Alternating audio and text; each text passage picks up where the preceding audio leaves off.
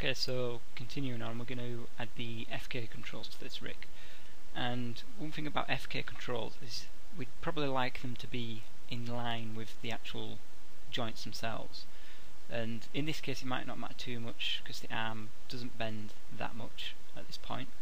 But in some characters you might have these arms bending quite a bit, or the legs, or any other systems that might use an IK or you want to add FK to. And it usually looks a bit better if we have the controls in line, so the control will be aiming down this bone. And this also becomes invaluable because later on, if we start to rotate this bone, you can see, so for example this wrist here, we will be rotating along the x-axis, so we get that nice twist. But if the control above the wrist is not in line with that joint, then we're not going to get the same twist. So we can see here with the wrist control, we didn't need to tackle this earlier on, because with the rotate tool in gimbal or local, we can see that it's using the world's origin. So the rotation is the same as the world, so same as the grid. So X is straight down, and the same is for the control, so they're both in line, so we don't need to apply it to the wrist control earlier on. But you can see that this arm bone here, is actually off the grid a bit. It's actually bending towards this elbow. So if we had a control that was in line with the grid, if we went to twist along the X, so this X axis here, if it's aligned with the grid, it's not truly rotating down the bone, so it's not going to rotate parallel to the bone, so we'll get some sort of an offset. So a quick demonstration down here. So if we just create a simple joint chain again, so this could be an example of someone's arm. Just to exaggerate a bit more, you can see that if we rotate down X, we get the rotation we expect. We'd want to twist down that joint just so we can keep that bone parallel, keep it straight, but just rotate down that bone. Now if I create a curve, so later on, as we've been doing with the arm, we'll create another control curve for the FKs. So just for a quick example, if this control isn't aiming down the bone, you can see now by rotating X, this bone isn't staying straight. All of a sudden we're getting that offset. It's not rotating down the bone. And the same with what we were on about with the fingers earlier, the rotate order's not matching up. So in order to get that rotation down the bone, to keep that bone straight but just twisting, we'd have to rotate all three of these axes, and that's just not going to be possible. You see, it's nearly impossible to try and get that bone to stay straight, fiddling about with all three axes. So it's important that we align the FK controls with the bones to get them to match up. And the way we can do this, so I'll just reset this back to the origin.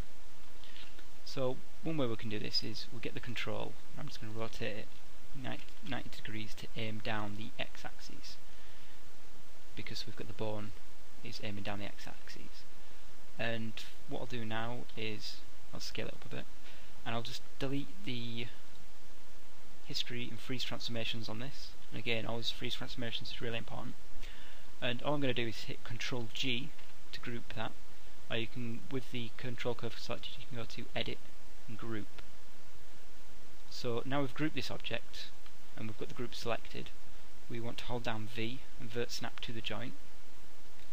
And all we're going to do is, with the group selected, select the bone and hit P for parent. So we're selecting the child, which is the group, selecting the parent, which is the bone, and just hitting P.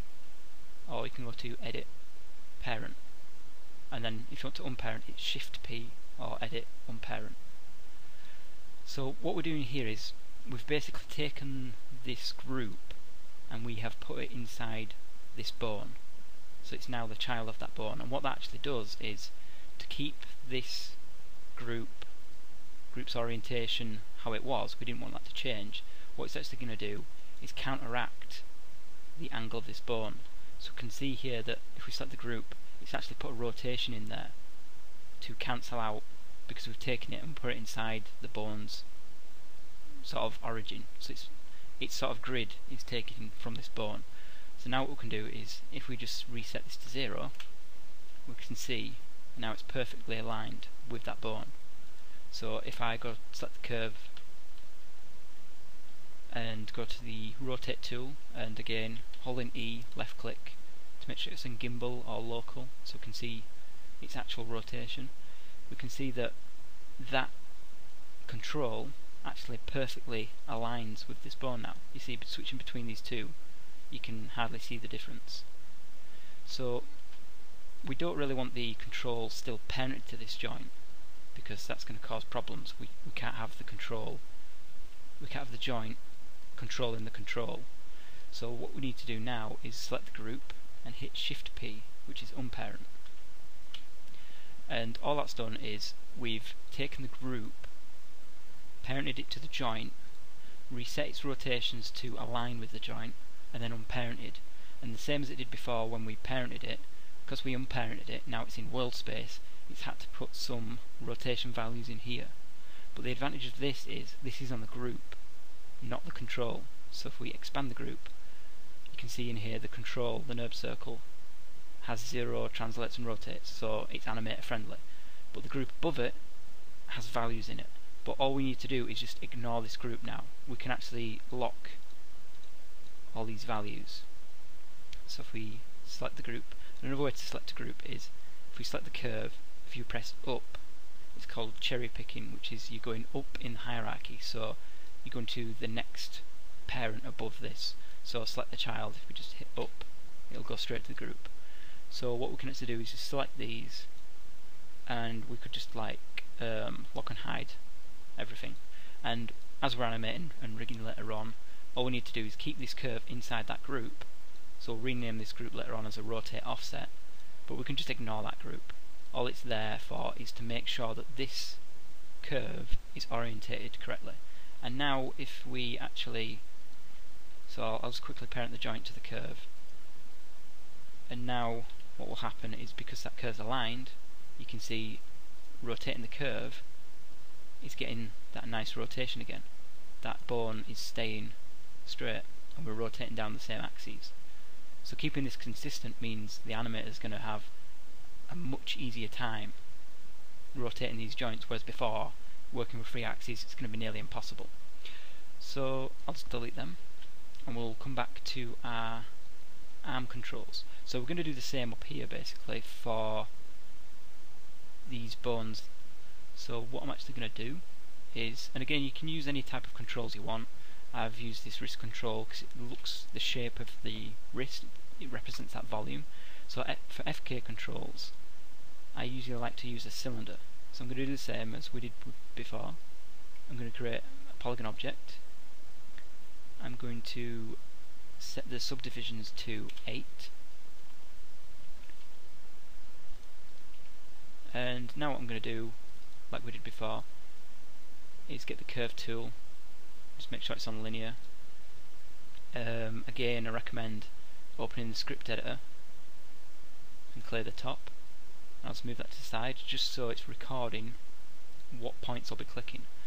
And clicking on vert snap while holding down V, I'm just going to snap to every single edge.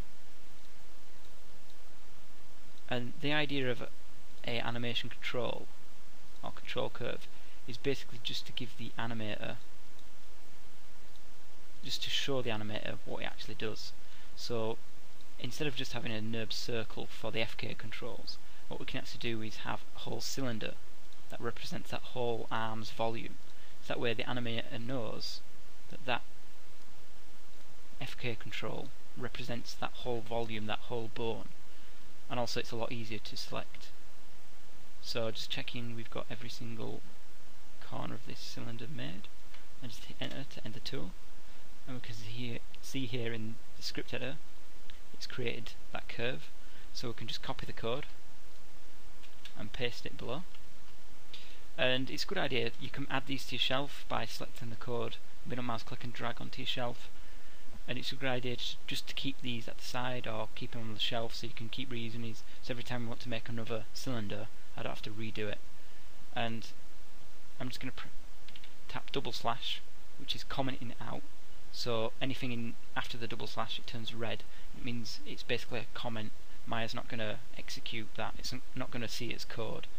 So I'm just going to add a comment as box curve, because that's the box we did earlier, and tube curve, just so I've got them at the side if I want to use them later. So with that created, we can delete the polygon cylinder. I'll switch off vert snap, and I can scale this, and I'm going to rotate this again so it's aiming down the x-axis, so rotate 90 degrees, and delete history, freeze transformations, so it's nice and clean.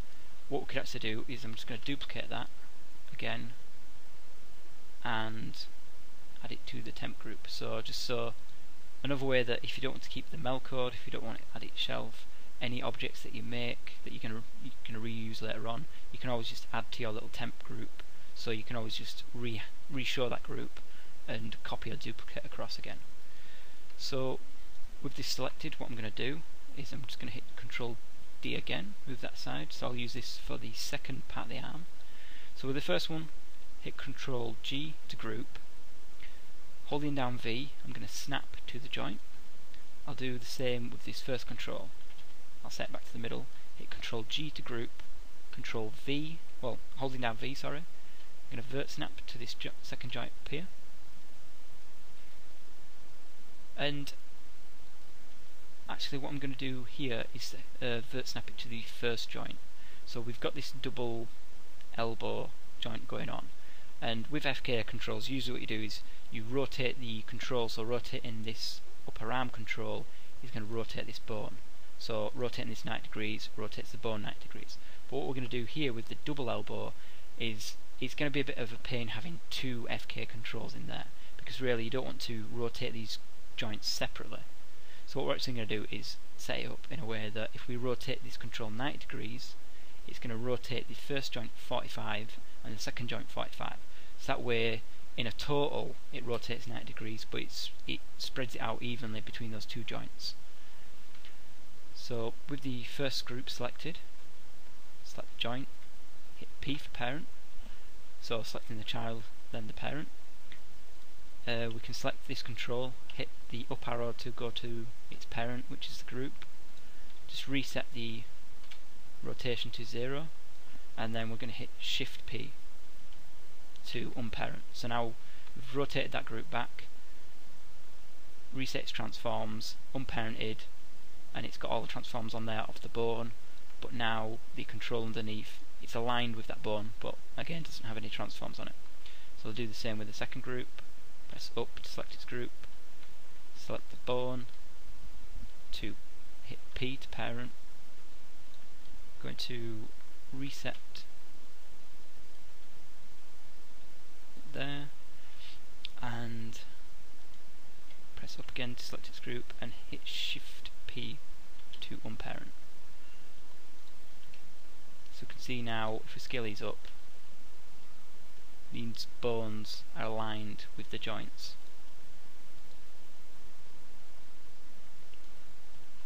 So what we can do here now is basically, and also if we press W, left click and go to object mode for the move tool, or you can double click to bring up the options.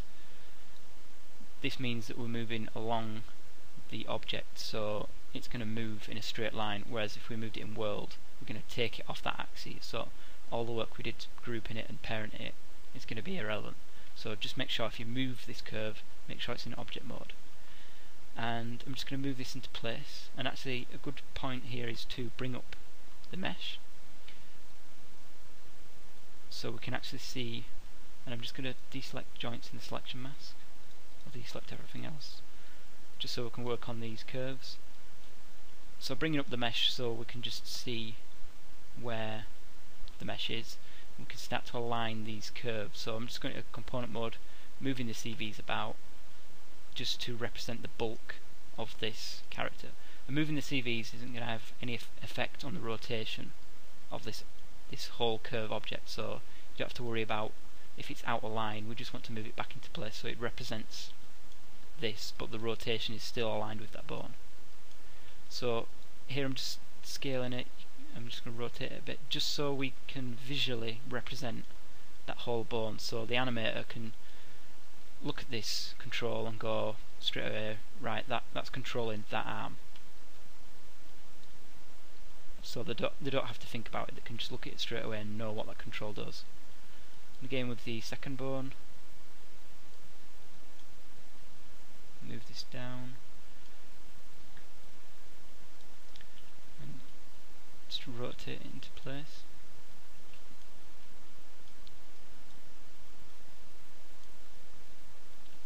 Just again, just making it look nice. It's not just aesthetically pleasing, but it just makes it obvious what these controls are used for. So there we can see how easy it will to be identified that this will control this bone, this will control this bone, this section of the arm.